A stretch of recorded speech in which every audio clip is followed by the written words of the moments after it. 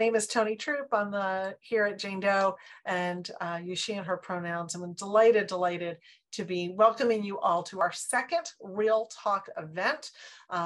When we were brainstorming at the development committee about what we could be doing to help engage and really involve our donors and supporters in the work that we have the privilege of doing every single day, we came up with this idea of inviting you all to be part of the conversation with us. And I'm just delighted to be here with all of you. I will take a moment and ask each of you to also think about the land that you are currently sitting in, standing on, living in, working from, because as we know, throughout this country, we are all on the traditional, ancestral, and unceded lands of the Native peoples of this country. And whether you're here in Massachusetts, a name that had been appropriated from the Massachusetts people, or wherever you sit, we take this time to acknowledge the past and the present violence that's been inflicted upon Native peoples and their native lands in the name of this country. We make a commitment to deepening our understanding of that truth. And as a coalition here, because that's who we are, to building authentic relationships with Native peoples here in our communities who are leading the work to end domestic and sexual violence in their own Native communities. So please take a moment to just acknowledge that, think about it, learn about it. If it's this whole idea of a land acknowledgement is new to you, we invite you to learn about it and to think about what that process and that experience can mean for you and the people in your lives. So the other piece we would ask is, because we do want to be here in community, many of you have your names already on your screens with your Zoom. Some of you have nicknames, or one name, but drop a note in the chat with your affiliation too, so that people can get a sense of who's here and why we're here together, because this is what it's about. So thank you. It is now my pleasure to turn this over to our tremendous panel tonight I'm going to start with Debbie Hall, and then because we were talking about the Debbies and the Debras and the Debs who are all here with us tonight. So I'm going to start with Debbie Hall, who is the CEO of the YWCA in Central Mass and also a member of the board of directors of Jane Doe. We're just delighted to have you be part of this evening's conversation.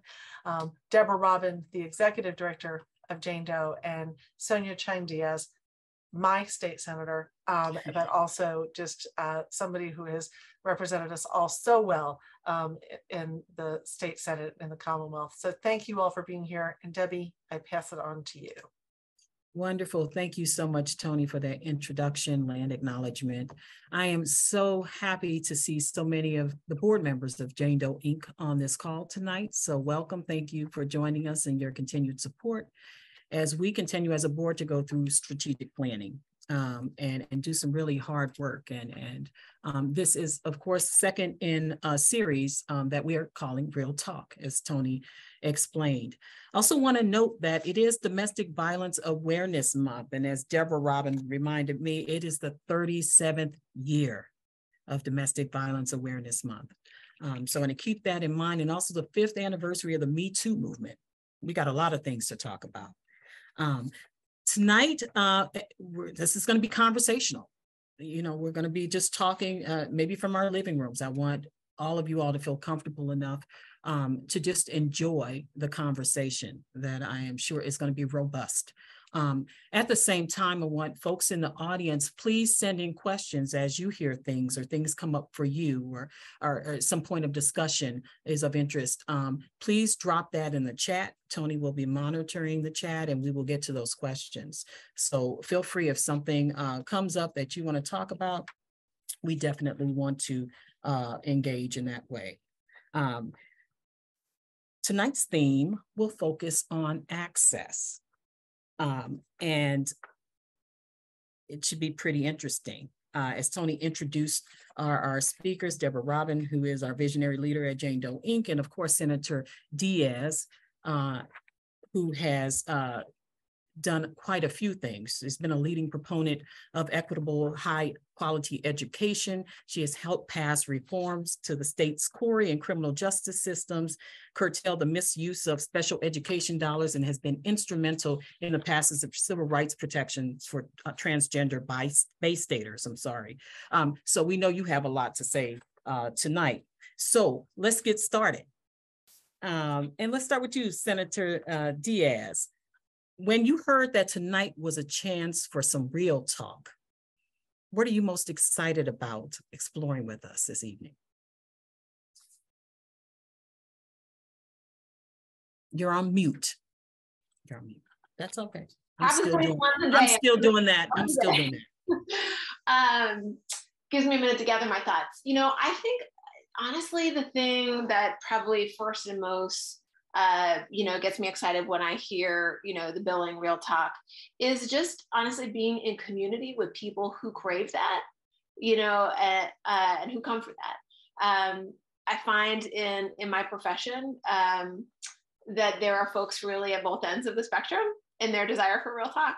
And, I have to every day sort of, navigate in those worlds.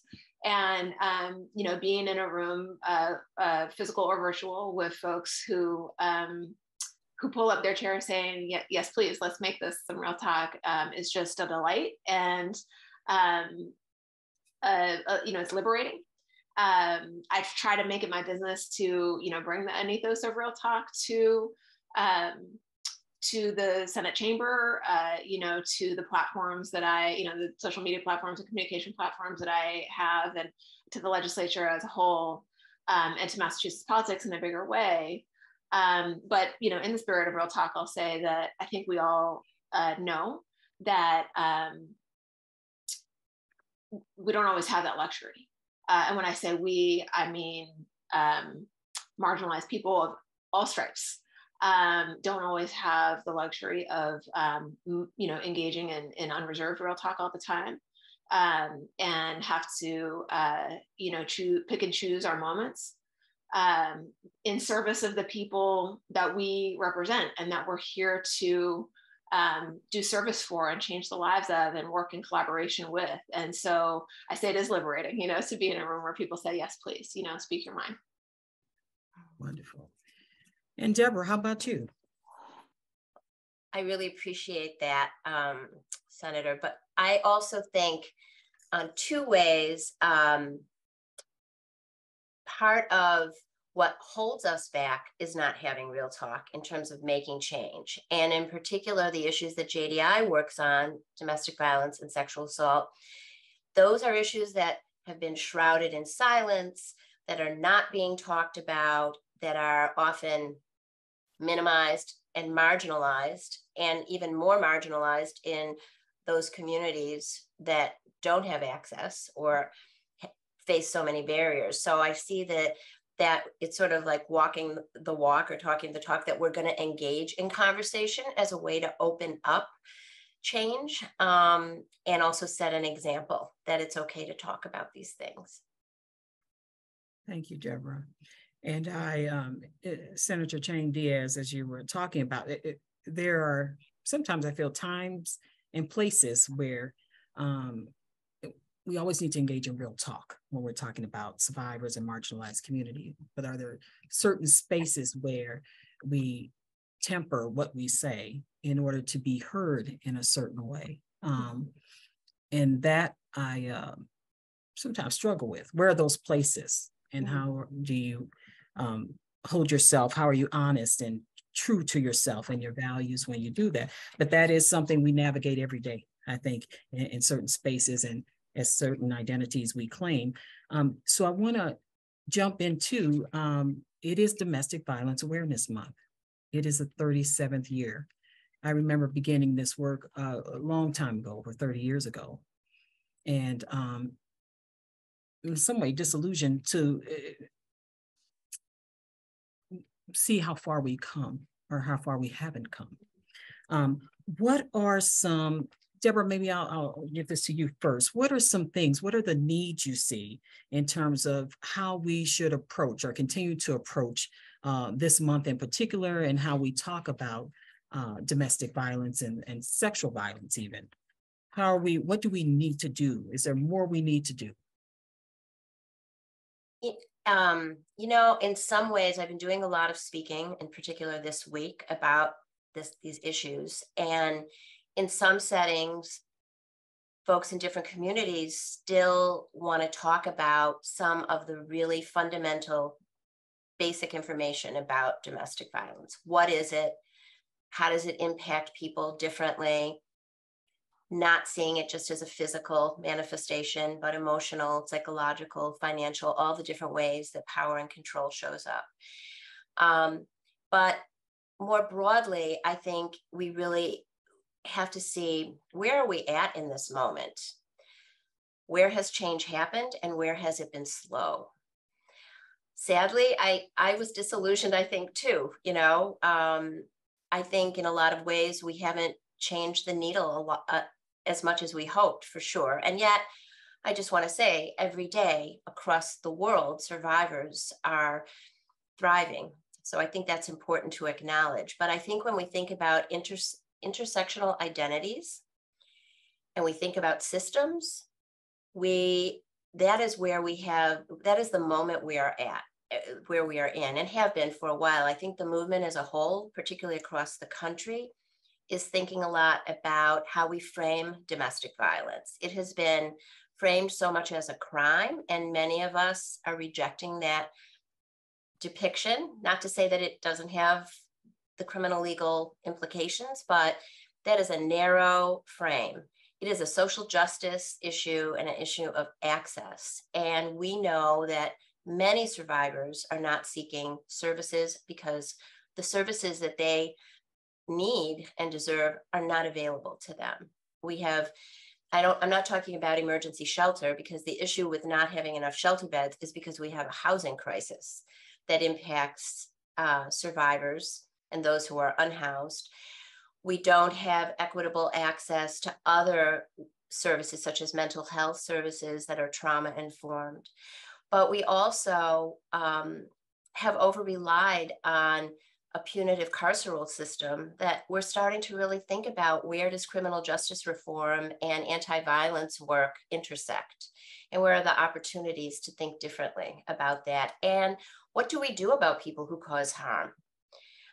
We used to have a very binary approach to that, I think. And now we don't have the answers entirely, but we are really asking those questions. And the last thing, which I know we'll touch on, particularly around the education realm, is where is the world of prevention and how do we push that forward? Because we're taking a stand against something, but we also have to have a vision of what we stand for. And that vision is based on the kind of peace and safety and respectful relationships that we want to support across the board. And what does it take to get us to that vision?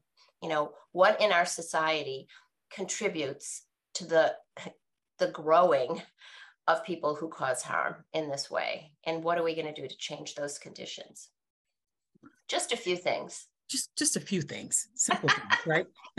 You bring up so many great points, and part of this movement, one of the things, as you said, most recently we have looked at. In the beginning, we thought the answer was, as we were trying to partner with people and keep survivors safe, that the answer was, having partnerships with police departments and law enforcement. And this was the answer to keeping people safe for some of us. But as things have evolved in different communities, have had more of a voice, the police are not the first people we call, because sometimes that can do more harm than good. Most times I would say that. And this is a nice segue, Senator Chang-Díaz. I know you've been doing a lot of work around police reform and have been instrumental in that in our state, and particularly as it affects Brown and Black communities and other marginalized communities, really, LGBTQIA plus communities, trans. So can you speak a little bit about the work you've done in that area and the connection you see, and maybe some insight into some other solutions? Sure. Well, I certainly don't want to claim to have even, a lot of the solutions, right? I mean, in all honesty, I come to this work as an ally and a listener, and I try to be a sort of internal tip of the spear for internal to the State House, tip of the spear for JDI, but take my marching orders from you, So I do want to just start off by saying, and I hope this doesn't sound too corny, but a real salute and gratitude to the work of JDI for the reframing work that I see you doing. And you are right on the vanguard of it. It is, from my vantage point, I see it as a heavy load. Like, society is pretty early in the early curve, in the curve of getting this reframe. And I see the work that you're doing to just, to open people's eyes, to change hearts and minds, to broaden the scope. And it's so valuable and so needed. And your brand and your imprimatur is so important in that work. So, and I saw that in full, vivid color just a few months ago, at the very end of legislative session. I see the nods, right? You guys, you know what I'm about to talk about, which was the debate on the last night of formal session on July 31st in the legislature about this sort of meshing and this jumble of policy that the governor had sort of brought into being intertwined with one another that really shouldn't have been intertwined with one another, which was this issue of pretrial detention policy and so-called no-cost phone calls and video calls for incarcerated people, in order to be able to stay in touch with their families and their loved ones on the outside. And the governor's proposal really using the no-cost phone calls proposal as a lever, is the nicest word that I can use, to force the legislature to do something that he wanted that they didn't want to do, which was expand pretrial detention powers of law enforcement in our state. The debate on this was so raw, the way that domestic and sexual violence survivors were, frankly, real talk, right, being sort of bandied about. I will use the word pawns, as sort of, everyone was sort of working to claim the mantle of being, defenders and protectors of survivors. And in many cases, in the service of expanding pretrial detention policy. And I remember, looking at the letter from JDI, right, who is our trusted statewide voice when it comes to doing the difficult work of coalition and, gathering of input from lots of different corners, right? We know that the community of survivors are not monolithic, but doing that work to sort of create synthesis and be in coalition across a broad spectrum. And voicing, to the legislature that JDI was not in support of this, of this package to expand pretrial detention. You were careful in your statement to say there are some expansions, right, that we support in a very targeted way, but this, broad brush approach, we just can't stand behind. And, standing up and reading that statement on the floor and still hearing so many of my colleagues say, I'm going to vote for this expansion of policing powers and pretrial detention powers outside of, due process, in the name of sexual and domestic violence survivors. And it was just this clash, right, of frames of how do we think of victims, right? Who counts as a victim? Who counts as a survivor? Who has suffered violence and who hasn't suffered? Who do we not count as having suffered violence in our society? And as many of you, on the Zoom know, what I'll say is we, right, the JDI position, my position in that debate lost pretty significantly. Thankfully, the proposal did not end up going through and becoming law because we had some disagreement between the House and the Senate. But it was a really vivid example for me of how much work we have yet to do in working people through that learning curve, right, of thinking of survivors, who's a victim and who's a survivor and who counts in our vision, in our government and in our society. Wonderful. Thank you. And thank you for your allyship, Senator Chang-Díaz. We know the importance of having people in different places and people who are representative of folks that live in the Commonwealth.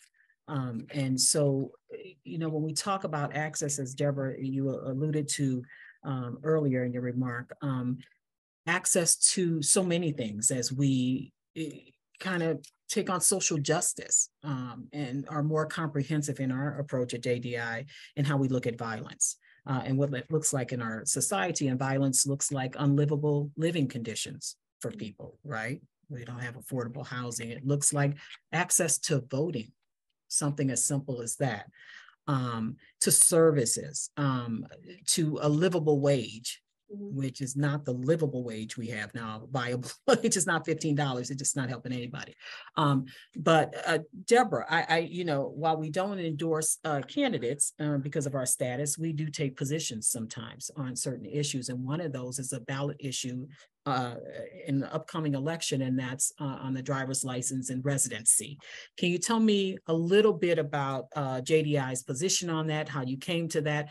And really, as we're talking about access, keeping in mind survivors, how it impacts specifically the folks that whose voices we try to amplify every day at JDI. Yes, absolutely. I was thinking more recently about just the whole access topic. It isn't about changing a law necessarily. It isn't about passing something. It is really about transformation, which is why it's so hard to attain. It's not, I was thinking like around reproductive health. Massachusetts is really forward, and, I'm proud of where our Commonwealth is, but there isn't equitable access to reproductive health across the Commonwealth. And that then it is not, so not everyone really has the same access. And so we have to keep working on that. And that is about social change. That is asking communities to accept resources in their communities. That's where we come up against resistance. And so I see the same thing with this ballot question. And I'm glad that nonprofits can talk about ballot questions, because it's an important position to consider. And we have been supporters of the Safe Communities Act for a very long time, which has not passed. And I see this as related to that. It's disheartening that there is so much misinformation about this ballot question, because it just feeds on xenophobia. It feeds on all kinds of stereotypes and myths. And it makes good sense for public safety that people who are on the road are there because they have done the work that is needed in a bureaucracy, yes, but to have a driver's license. And it's almost hard to comprehend, although I do comprehend why that would not be popular. But I also think it is using this issue as really a platform to fuel a lot of anti-immigrant sentiment. And that is a continued thread in the Commonwealth. We have spoken and provided testimony every time Safe Communities comes up, so we can hear what people who oppose it have to say about it. And if we're going to be this inclusive, welcoming state that we, purport to be, then this is an area of equity. No matter what you think about other issues related to immigration, and that's a whole other topic, there's no reason why we shouldn't want everyone to have the tools and resources to be a safe driver. Agreed. Senator Chang-Díaz, any follow-up to that? Yeah, I think that the analogs are many, and I think help bring the notion of access to anti-violence services to life. The reproductive health is a really prime one. I thought of it right away too, and it's why I love so much that the movement is shifting to this verbiage of reproductive justice rather than reproductive rights, right? Because as Debra was saying, there's rights that exist on paper, And that's nice for, you know, policymakers. We can pat ourselves on the back and issue a press release and say, we changed the law, you know, but if it is not a living, breathing, you know, reality that people have access to, it doesn't matter much. And, you know, I think also of, as I was thinking about access to, you know, violence prevention intervention services, I was thinking about during the height of the pandemic, when we were in the midst of the sort of Hunger Games of the vaccine rollout in Massachusetts. And there was this, you know, real learning curve, Frank, and I'm, you know, you might hear me invoke the governor a few times in this discussion, but that's what happens when you're the governor, right? You're in charge of stuff. You know, we saw the administration, and I think, I believe, right, that they believed this in good faith, where they said, like, basically, here's a bunch of vaccines in a pile over here, you know, and in Foxborough, access, right? Just come and get them, and just sign yourself up for an appointment. And, you know, there was a limited supply, but there was this notion that, well, it's a lottery, right? So there's equitable access because everybody has, you know, a chance to sign up for those limited number of appointments according to your, you know, risk level. But, you know, I said, look, this is not a lottery, it's a raffle. You know, and there's real equity differences between a lottery and a raffle. You know, in a raffle, your chances of getting the good thing go up every time you buy an extra ticket, right? And so, you know, do you have, you know, have you had a lifetime without medical racism? You know, that's a ticket. Do you have access to a car? That's a ticket. Do you have a job, or does your family members, you know, have a job where they can take time off to drive you to the appointment? That's a ticket. Do you speak English? That's a ticket. Can you spend 4 hours online, you know, refreshing until you get an appointment? Ticket, ticket, ticket, ticket, right? And it's the same way with access to violence intervention services, right? You need all these privileges, you know, get you access. And if you don't have those things, right, we may be able to pat ourselves on the back as a Commonwealth and say we have nice laws in place against domestic and sexual violence. But if we are not checking ourselves and saying, are people actually getting through the front door and getting protection? You know, it's nice, it's a press release, but it's not more than that. And are people getting to the front door in our specific communities? How are we providing services, right? That's about access also. How are we providing those services in a way in those underserved and sometimes overserved communities, depending on how you look at it? How are we providing those services in a way that makes them want to access them? That's huge too, right? And so how we roll things out is important. As Debra, as you said, I mean, we're really talking about something really foundational and transformational. And that is what scares people, because it's not just that one thing. A driver's like, yeah, but what does that mean for you? And then who has the right to something and who has access to things? And that becomes really important. And across our, go ahead, Senator Chang-Díaz. Changing a law or increasing a penalty for something is inexpensive. Yep. You know, changing the systems that give access, it is not inexpensive, right? You know, it takes resources to have a transformation like that. And I think that is what we hit up against, you know, and why it is politically difficult. Yeah. And we have to have real talk about that. That's real talk. That is real talk. I'm thinking about this upcoming election in the Commonwealth, but also across our country, as we see a number of seats up, particularly in our Commonwealth. The governor is going to change. Either way, the lieutenant governor is going to be someone else, Secretary of State. We have a number of seats in the Senate and the House that will change. I'm wondering, and as we talk about just different candidates across the Commonwealth and people bringing up some issues that we're talking about tonight, carceral solutions to certain things, and the representation and the face of candidates, even in our Commonwealth, things are changing, even if it's slowly. I'm going to start with you, Senator Chang-Díaz. What do you see as the most important issue facing the Commonwealth this year in this election? Well, I'm going to blend my answer with this to a caveat to the thing that I just said previously about what's expensive and, you know, what's not, which is, you know, generally speaking, I think that's a sort of a fair rule of thumb. But a nice break from that pattern is that granting people driver's licenses is not expensive. You know, it's a great way to increase access. That is not a financial load for the state. It is, you know, it's an easy thing for us to do logistically and cost-wise. That is just, you know, it's a whole world of access opening up.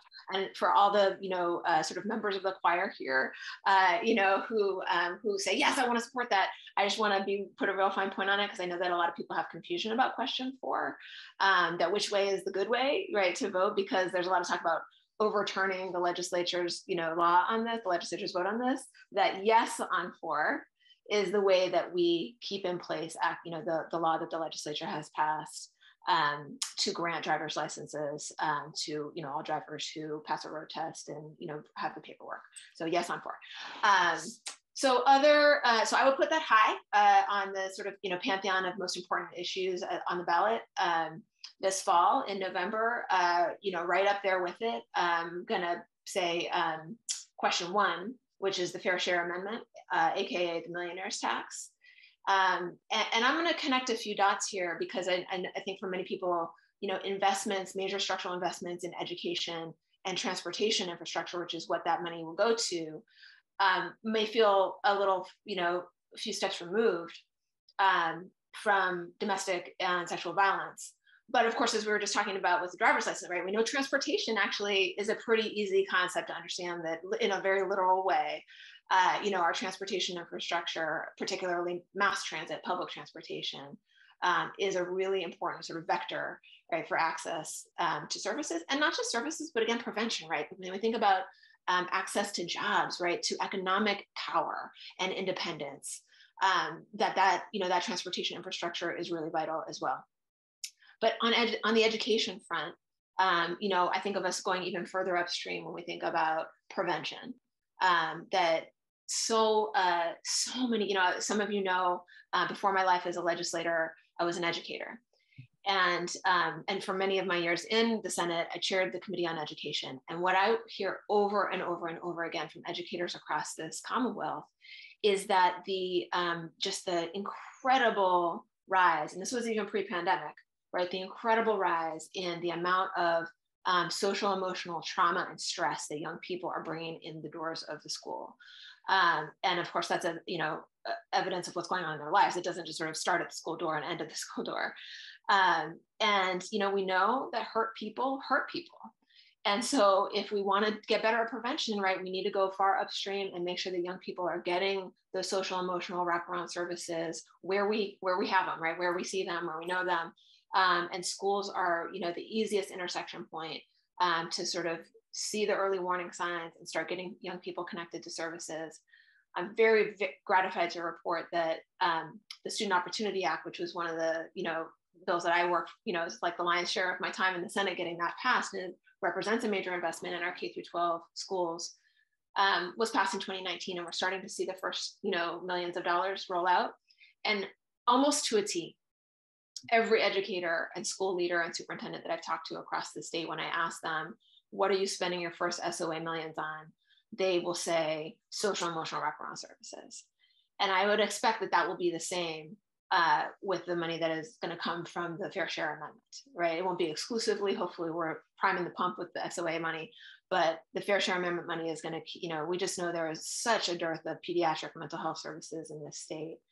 And then again, quality education is going to strengthen those systems of economic empowerment for, you know, potential would-be victims and survivors in the future. So this is all groundwork that we can lay to, you know, reduce violence in the future. Thank you for that, Senator Chang-Díaz. I want to remind our audience, if you have any of this is speaking to you, I see some comments in chat, but if you have any questions, please feel free to drop them in chat so we can get your questions answered. If you want to join our conversation in that way, that's wonderful. I can tell you that I'm getting text messages every day, donate to this, and it's the millionaire's tax constantly and the driver's license issue. And they're just hot topics, and the conversations I've heard around them, I think people don't have a great understanding of them, but definitely get people worked up for sure.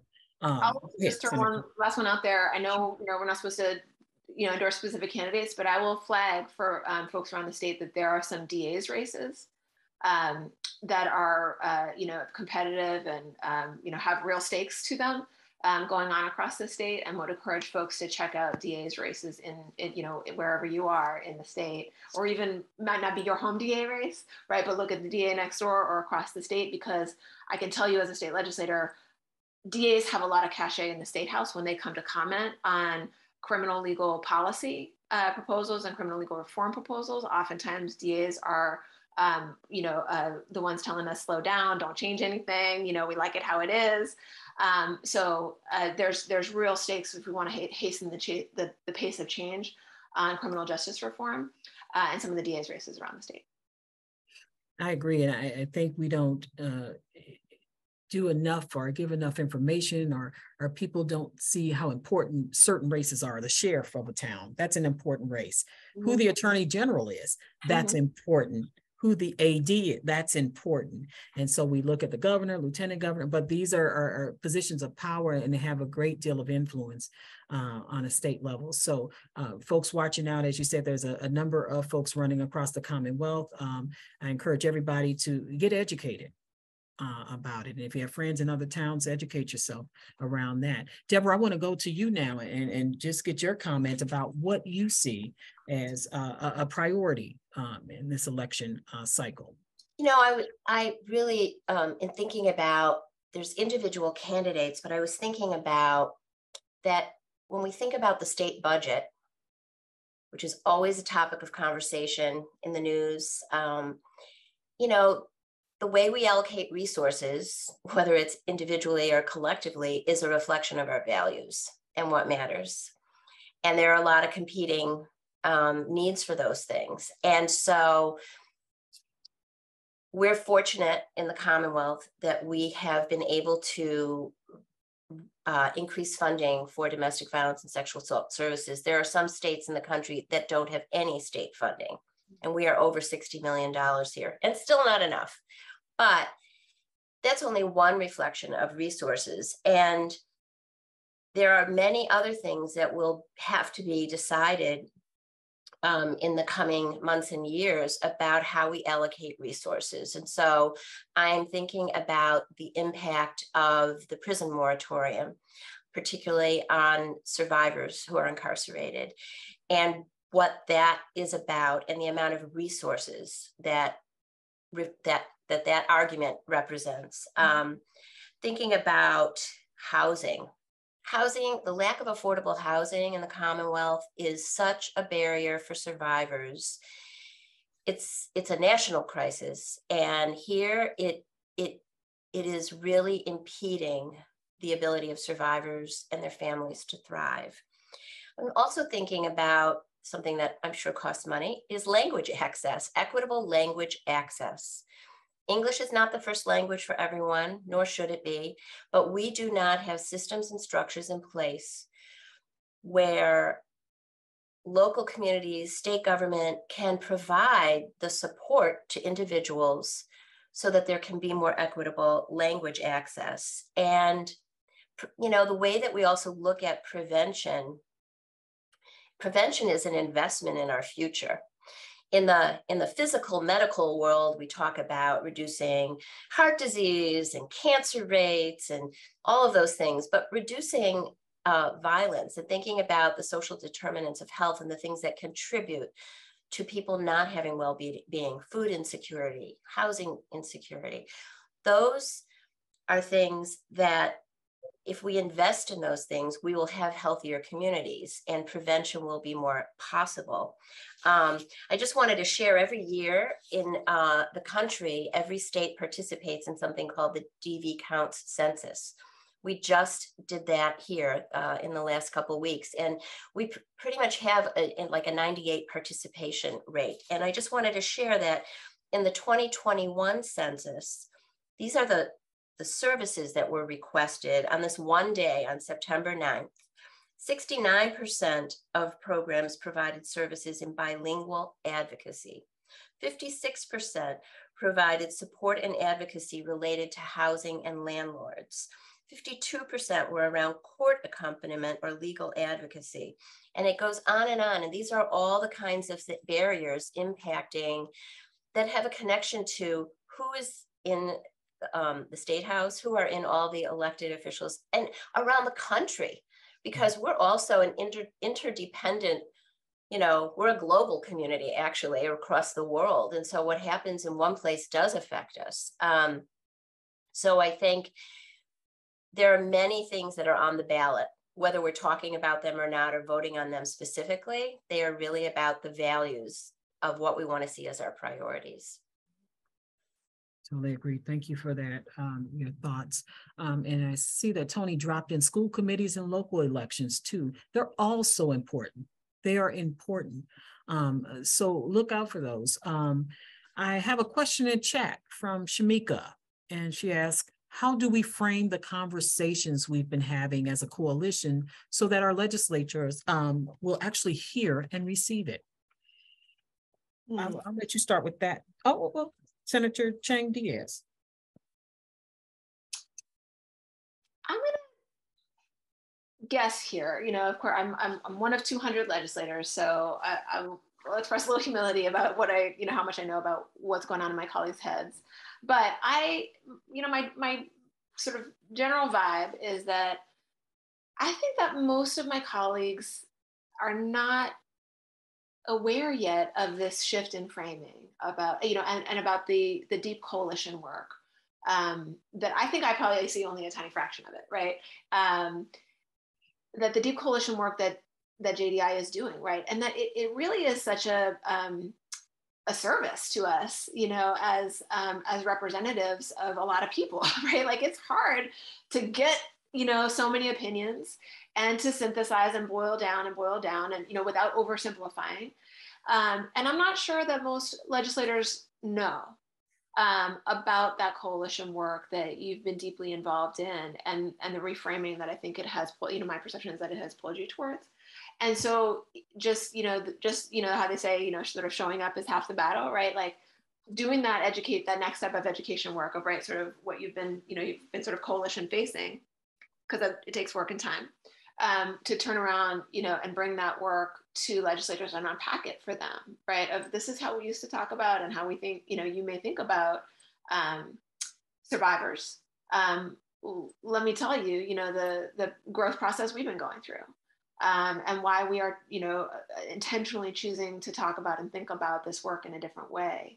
And that education work takes time, but I think there is a real payoff from it. So I know it's not a very sexy answer, but also, as a former educator, I always say legislators or policymakers, right, even in the executive branch, policymakers need a do now, right? This is what we used to do for students. You put it up on the chalkboard so that when they come in, to the classroom, there's not disorder or chaos, right? Like they come in, they look at the board, they know exactly what to do. Open your book to page 62 and, answer questions 1 through 3.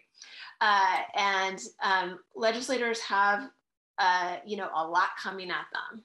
Every issue, we're expected to be, experts and have opinions and answers on every issue under the sun. From, public safety to environmental policy to, sometimes international policy, right? To education, you name it.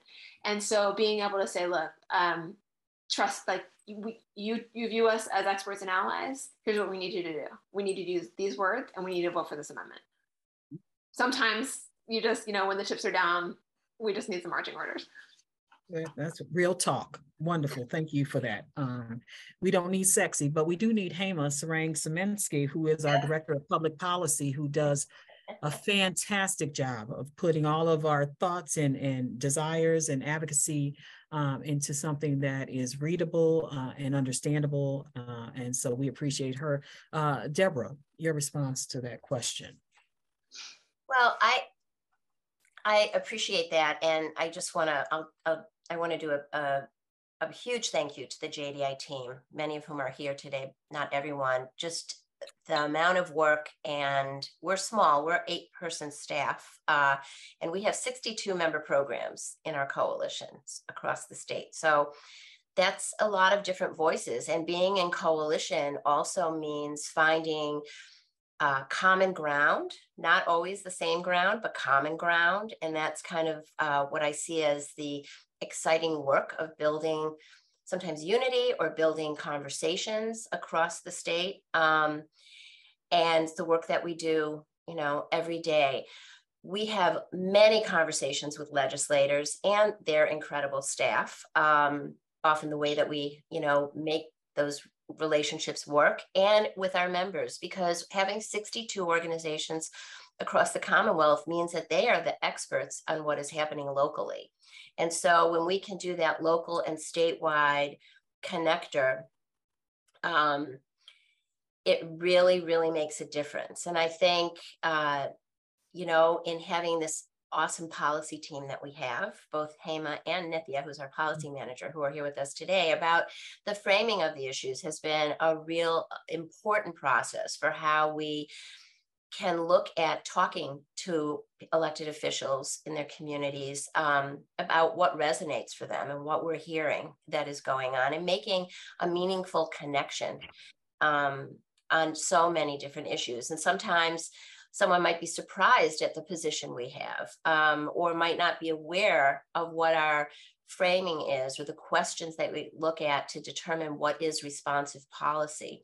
And, I want to bring us back even to the issue of reproductive health and reproductive equity, because we're having a great event next week. And I know someone's going to put something in the chat about that, which is about bridging the anti-violence movement and reproductive equity, so that we can think about what the larger impact is of where we're at right now, not just here in Massachusetts, but beyond, and really think about how survivors of sexual and domestic violence are impacted by the pulling back or the lack of access in the debates, and centering their experiences, because we know that reproductive equity is much bigger than abortion. And so this is really, it is not about each individual woman and her body. This is about a system, a systemic, structural component, and who will be impacted the most, are Black and Brown communities primarily, but many other people with disabilities, others where access is a huge barrier. And so it is wonderful what we've done so far, but we cannot just stop there, I guess, and just say we've done this. That's where I think advocates and activists, or activist advocates, all of us who are here tonight, have to keep pushing the envelope.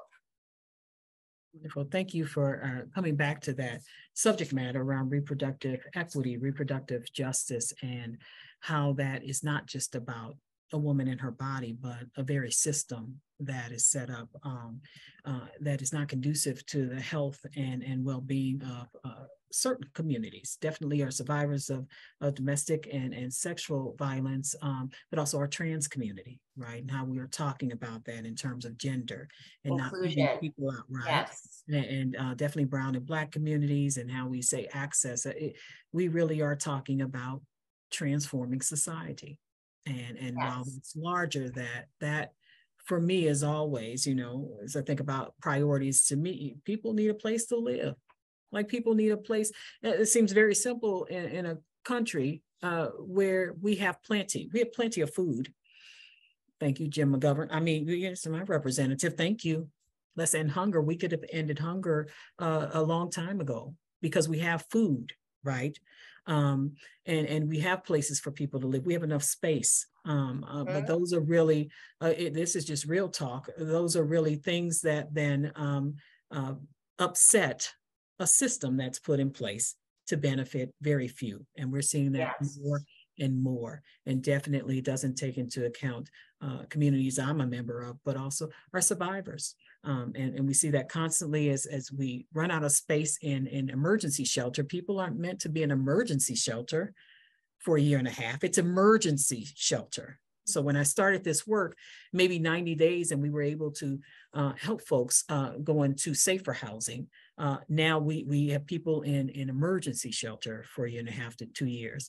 And for our immigrant survivors, it's even longer. There's just nothing There's it's Yep. so that even advocates become really and have become disillusioned. But we continue to do the work.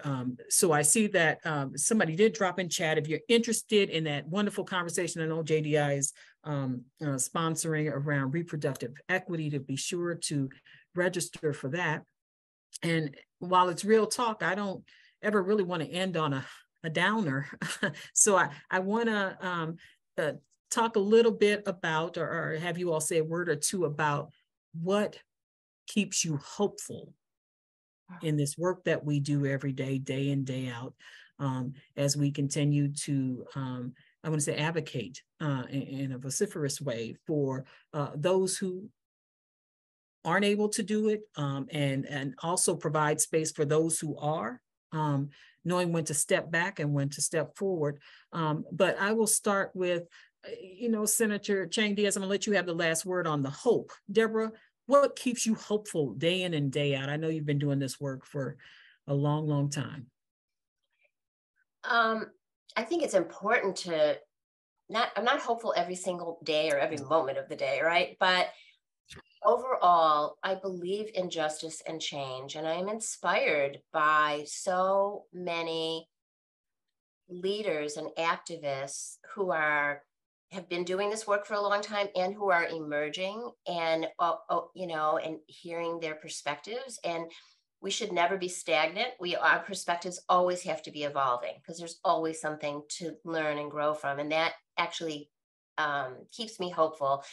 Being in a community of 62, organizations and a staff that is phenomenal is also both inspiring and gives me hope for change. So, I think we have to remind ourselves about the things that are both in our personal lives, but also in our bigger community lives, that there is that synergy that comes from making good trouble together. And that is what keeps me hopeful. Thank you, Debra. Senator Chang-Díaz. First of all, I'll co-sign on that, right? Just the people that you're in the trenches with. Sometimes that's really what gets you through. I think it is, I'm going to work my way around to an answer to your core question, because there are things that keep me hopeful, and I do ultimately still feel hopeful about this work. But I think it is important to acknowledge, right, the moments of despair that we work through, because I think it's dangerous when we start to feel like, am I the only one who feels this way, or who sees this, and how hard it is. And, knowing that we have, sisters and brothers in those moments of struggle, and tapping into what helps them, stay, is really important. So I'm going to say there really are moments, look, you all know I've been through a very difficult year and a half, right? And it didn't come out the way that I wanted. But I still, after 14 years of running at a sprint and being tired as all hell, I still believe in this work.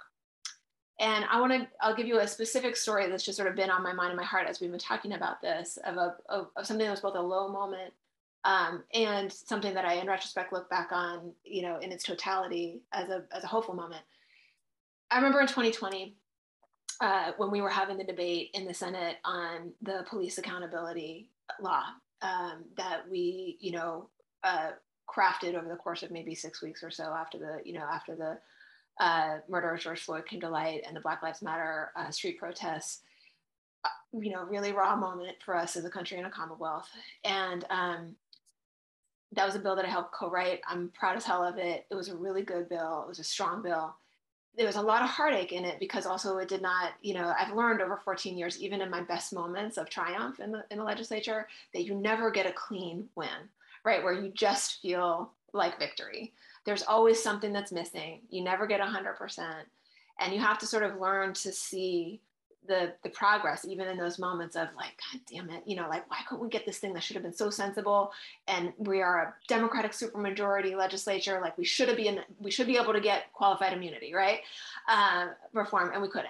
But in the late hours of that debate, we had just spent many, many hours, telling just gut-wrenching stories of injustice that have happened, obviously across the country, but also right here in Massachusetts. and, stories of systemic violence and racism and the need for reform. And it was, probably 3 o'clock in the morning, right? We've been through it all.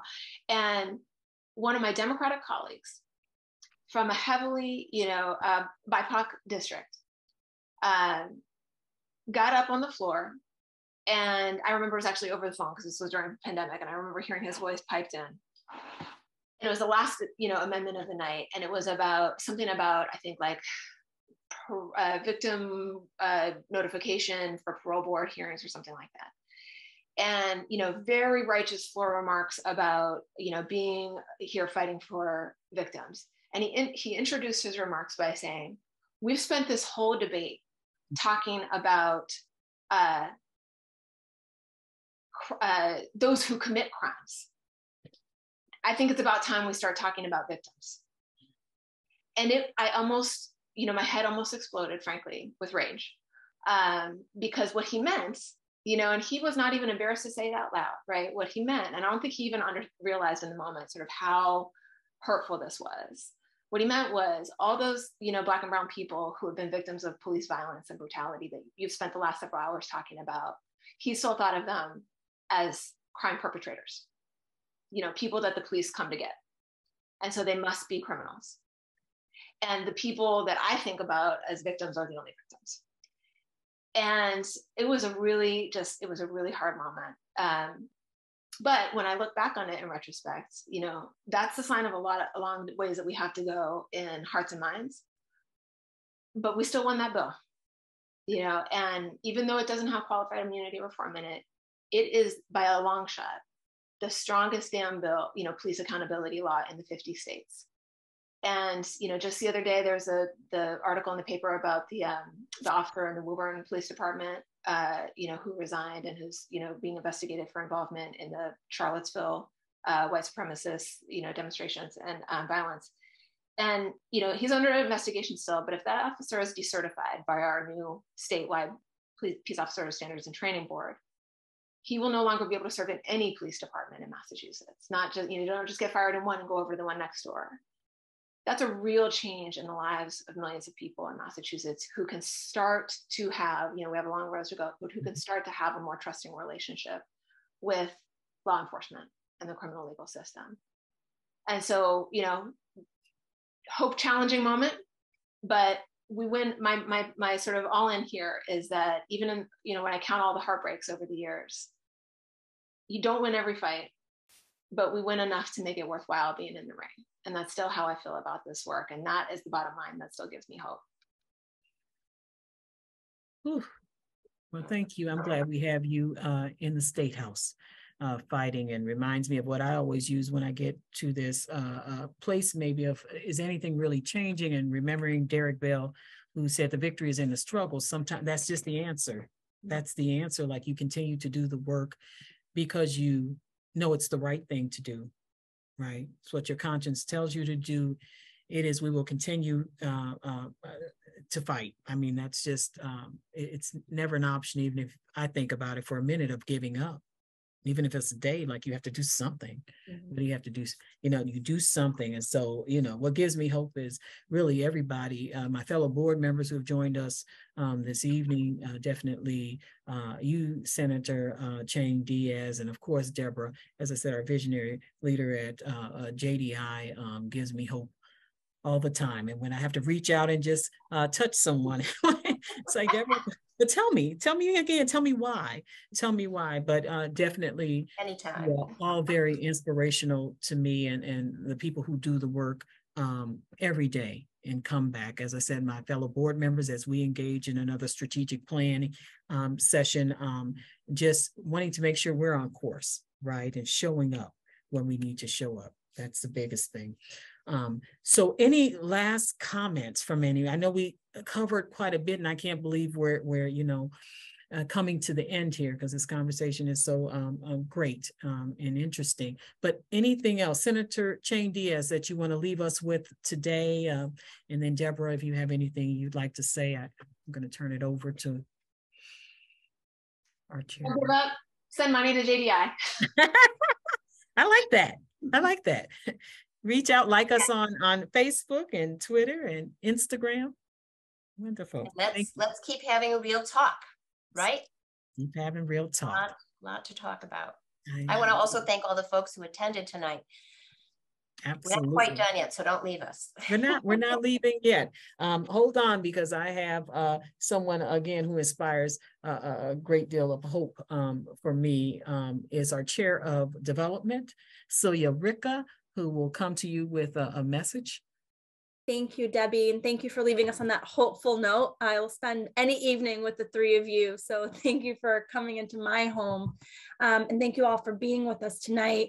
Tonight was really made possible by our current donors and our supporters, and can't leave you without the ask to join us in community and to invest in JDI. You heard so much tonight about the small but very mighty team that leads the statewide coalition, and we need that investment in our work so we can sustain it. You know, the work is not stopping, as you heard tonight. It's getting harder, but we're up to the task. So I do invite you to get in touch with us, whether it's through making a one-time donation, something sustained and annual, or by joining the Grand Circle of Giving. Those champions really made tonight and this Real Talk series possible. And like Debbie said, we want more, we need more Real Talk. And of course, we appreciate that folks can uplift the work in many ways. I know Tony and others dropped in the chat the social media handles, so follow, share, bring people into the work. Every one of us can do a little piece of that. So thank you again to all of you, and I hope you'll join us. And Debbie, I'll toss it back to you, or one of our fearless leaders. Thank you, Celia. Again, just re-emphasizing, we have a number of things in chat. We have a conversation regarding reproductive equity. Please register for that. You know, a light lift is liking us on social media, sharing us and the information and the work we do with your friends. So please do that. Feel free to donate. As Senator Chang-Díaz, her last words, donate to JDI. I agree with that. Donate to JDI. Become part of our Grand Circle of Giving, and find out what that's about. But please feel free to reach out to us if you're interested. We look forward to bringing you another Real Talk real soon. So thank you all for coming, for joining us, for supporting us in this Real Talk. Talk about us a lot. And let people know they should support JDI. We definitely believe in the organization that's doing some transformational work. So thank you for joining us, and everyone have a good evening.